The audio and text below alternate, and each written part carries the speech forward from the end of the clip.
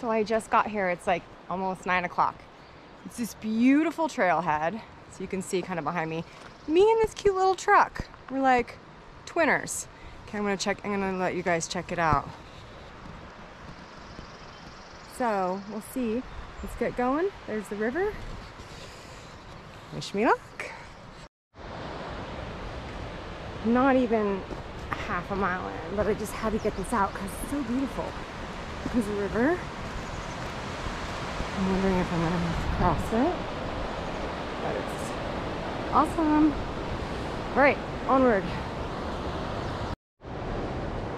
I have to dork out for a second because this little patch here has, I don't know if you can see it, but my favorite flower. There's the columbine, and there's a ton of them.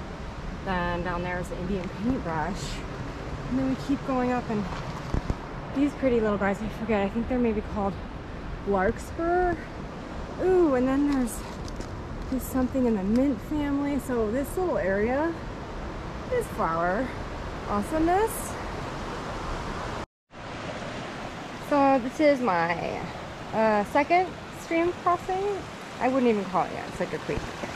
I'm gonna attempt to do it with the GoPro, which is probably not the smartest idea, but how cool would that be if I can do it? I'm picking this route just because it's the most shallowest, so even if I do kind of fall in, my boots are pretty waterproof. See, like I just did. And then I'm gonna do here, but I might have to turn this off for that. Okay, I will turn it off, and let's assume I make it to the other side. No problem, made it thanks to these cool little inventions. See the little stick thing? So I'm maybe 3 mile, 3.5, and I feel like I'm crawling because I don't know if you can see, but this is like a switchback. It's super steep, so I'm like going super slow, huffing and puffing, but I'm still going. So I made it up that super steep stuff, and me, myself, and I, we did about 1,000 climb elevation. So now I have this awesome little flat area. It's so pretty, and well, I got this for a while, and then I have, I think, another 1,000 foot climb. So here we go. So I think I made it mostly to the top of this. It was only supposed to be 4,000 feet gain.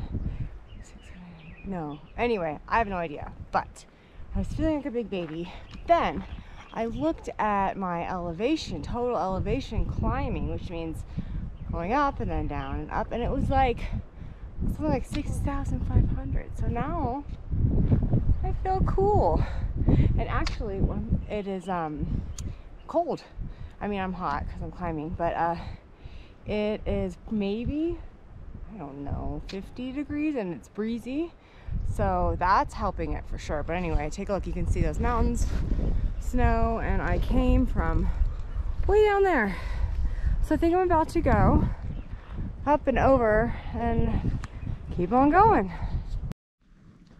So I am 5 miles in, thoroughly kicked my butt. I am now at 8,200 feet elevation. This little cool area is Boulder Lake, and I'm gonna head on this way for a few more miles, and then I'm gonna meet up with a PCT, so I'm super excited for that. It's like 11 o'clock. I totally forgot to mention that back there, like the trail kind of disappeared, and I was off trail, and I was so thankful to have my All Trails app, because I was able to zoom in on that little line and then walk around until I stumbled back on it. And it's kind of funny, you can see me doing some circles. Did a little extra miles. Oh, and it is not 11, it's 11:30. All right, onward. Look at snow. Well, a teeny dusting, kind of cool. So I'm wondering if we will see any more. How cool would that be? So 7 miles in, and I've officially hit the PCT, and yeah, and now I have what, like 10 more miles to go, and I think it's around like 12:30 or something. All right, onward. I think this is almost the top. There's always more. So I'm at 8,668 feet. Super high up here. You can kind of see snow-capped mountains. I'm going that way. And I have to say, this is definitely the hardest hike I've ever done. The elevation, the climb in, what have I done, 7 miles, 3,000 feet elevation. Doesn't sound like much, but it is.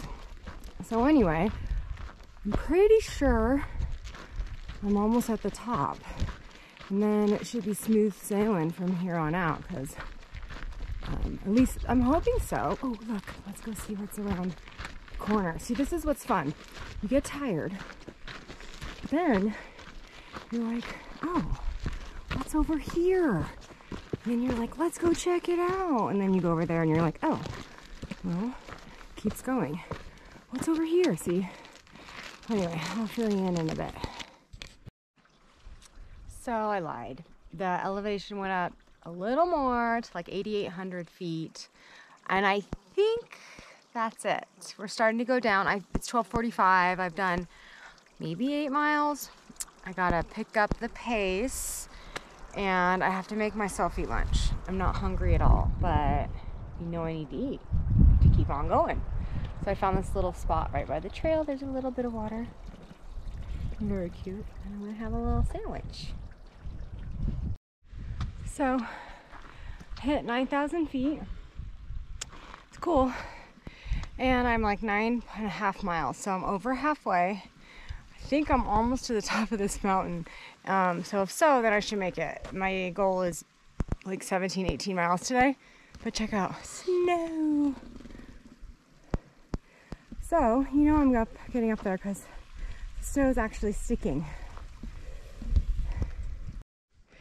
So remember earlier when I was telling you how I kind of got lost and how the trail wasn't well marked. It was like bushes, overgrown. And anyway, now I'm on the PCT, so check this out. You can see, well, I can see the trail is like super well marked because apparently tons and tons of people hike on this. Although on this part, just a few miles I've been on it, I've only saw one group of people. They had a dog. It's cute. And they were from Russia. Go figure. Anyway, just wanted to point that out. Like, check this out. The trail is just like carved in by feet into the side of the mountain. This part of the trail is really interesting. I think I'm at the top. I mean, I keep saying that, but I'm around like 9,200 feet. But, like, right? We're not going to the top of that thing. At least I don't think so. Anyway, I'll show you a little more when we get a bit closer. Okay, so it's official, for sure. 9,300 feet, and I gotta be at the top of this mountain, so check it out. There's like this, and then the trail goes that way, and I don't know, there's nowhere else up, so I'm gonna say that's the top. Yay. Now that means I get to go downhill, and usually I'm not excited for downhill because it eventually hurts my knees, but there was so much uphill today that I am grateful for heading down. I hate to bore you again with more stunning scenery, but check that out.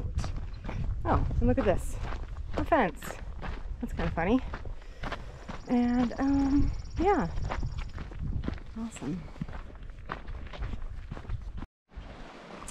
So if I were here with my kids, I would say packs off, and we would totally go up there and slide down, because doesn't that look fun?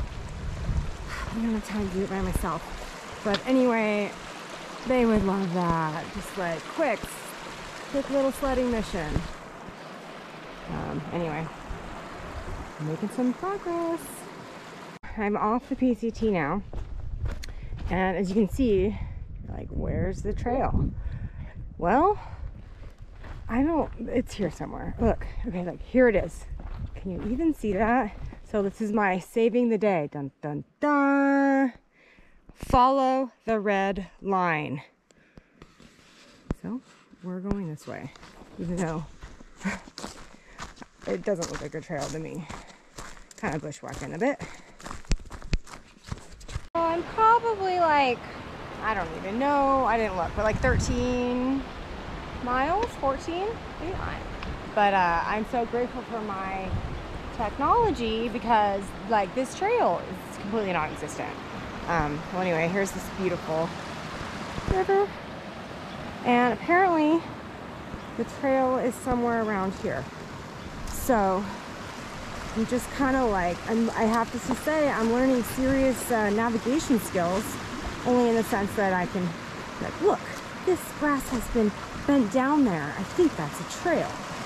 Look, there's deer hoof prints. They're using it as a trail. Let's follow the deers. Anyway, okay, so it's like ridiculously beautiful, and there's no one around.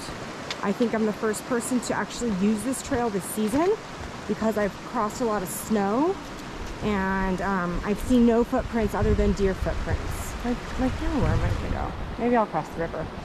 Anyway, onward. Check it out.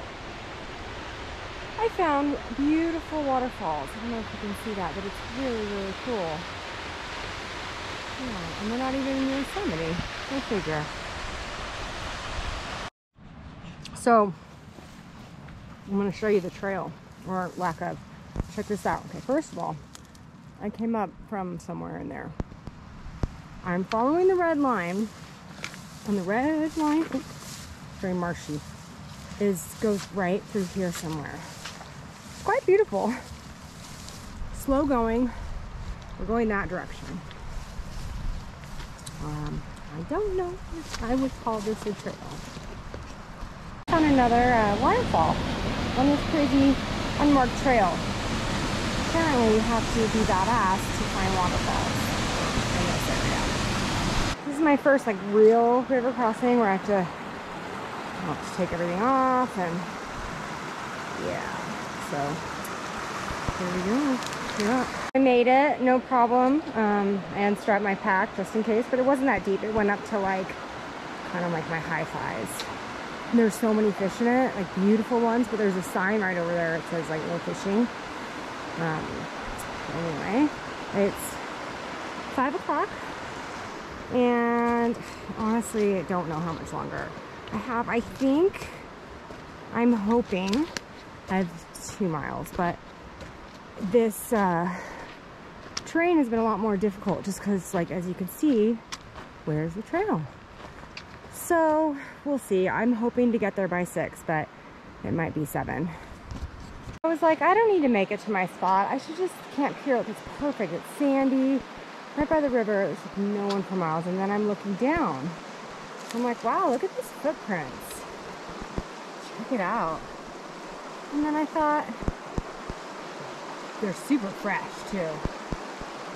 Bears? Nah, I don't think I'm gonna camp here. I guess it's gonna be a late night. Well, I think I'm just gonna hang out with some bears. I walked down the river a bit, and this is like, it looks like a great spot. Somehow cross the river again, get out to the sandy land. But yeah, I'm gonna go make sure there's no fresh bear tracks, and then I'm gonna set up camp. It is officially night. I think it's, I don't know what time it is. Let's see. It is 6:40. And here's my little setup. It's super adorable. My little tent. There's a beautiful river. And yeah, super tired, but that's fine. I still have to cook dinner. I'm not even hungry, but I'm gonna cook dinner anyway and get warm clothes on because I can feel the temperatures dropping, and then go tie my bear bag to something because there's definitely bears around here. And then I am gonna go in my bed and I'm gonna read my Kindle and I'm gonna probably fall fast asleep. And I'll see you tomorrow. So I'm all cozy. It's like, I don't even know, 7, 8. It's probably like 8 o'clock. And it's still so light out, but I don't even care because I got my Kindle. I'm gonna read my book. And I'm letting my back lay flat and it feels really good. So, good night. Good morning. So the night went well. I actually slept while I was really tired. I woke up feeling so rickety, but now once everything's packed up, I feel pretty good. It's still cold, so I'm gonna start hiking into my puffy. I think I'm gonna do less miles today, maybe like 13-ish, but honestly, I say 13 in my language. That means like 15. So we'll see. Yesterday, I think I ended up doing like, according to my Fitbit, 20 miles. So let's get started. It's a pretty amazing morning. My plan, see those mountains up there? Straight ahead. This trail should go up to the left. I'm gonna go over them somehow. And then eventually hop back onto the PCT. The one plus of that is I know it's going to be a really well-marked trail. So I'm thinking today won't be nearly as much bushwhacking. I'm relying on my phone.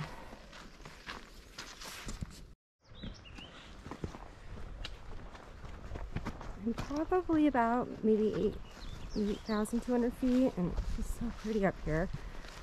The climb so far today hasn't been bad. Nothing like yesterday. It's more gradual.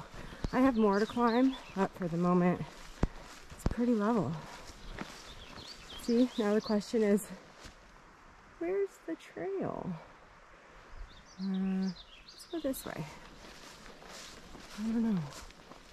Once again, I think I'm like the first person on this trail this year. Oh, maybe this is it. I just saw a bear. It was so cool. Sadly, it saw me first. So then, like, by the time I saw it, it was just like booking away. It was right over there, and it ran that way. But I'm gonna keep this on. It was so cool. It was big and brown and bounding off. Very, very awesome. You're lucky. I think being up here, kind of high elevation with these views, makes me realize, well, obviously, how far out I am. And there's no one out here on these well-known trails. There's literally no one. I haven't seen anyone. Pretty neat.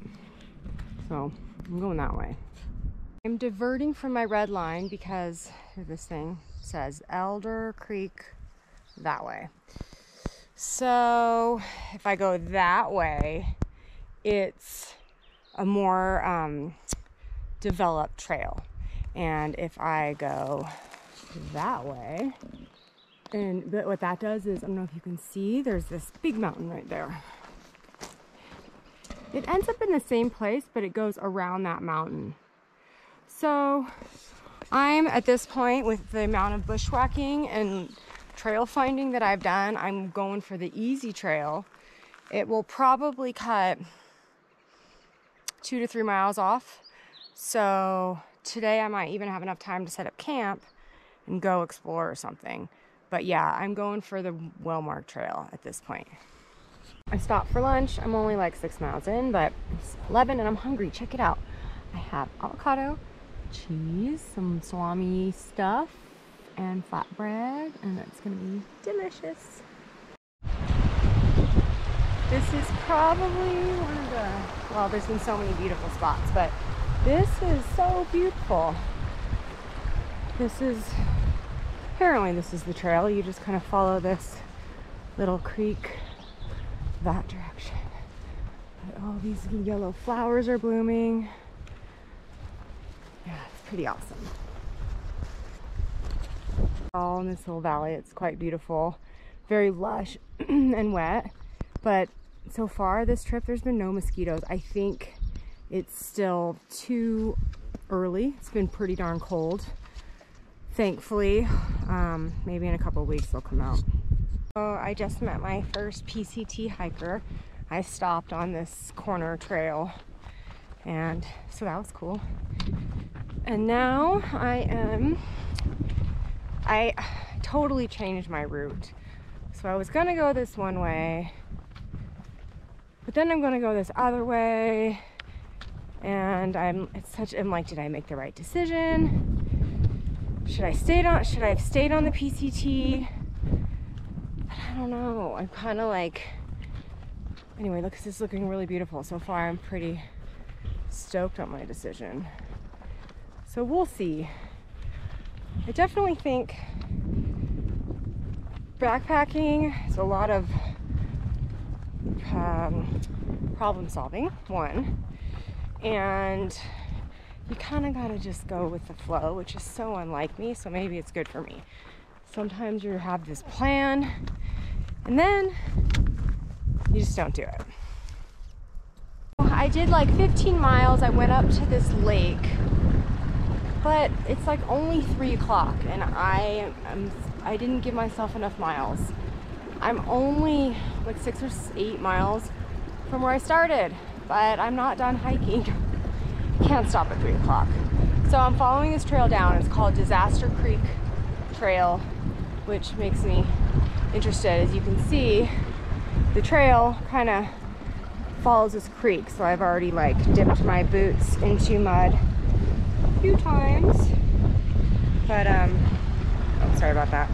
Anyway, next time I gotta plan a little bit more miles. I think I figured it out.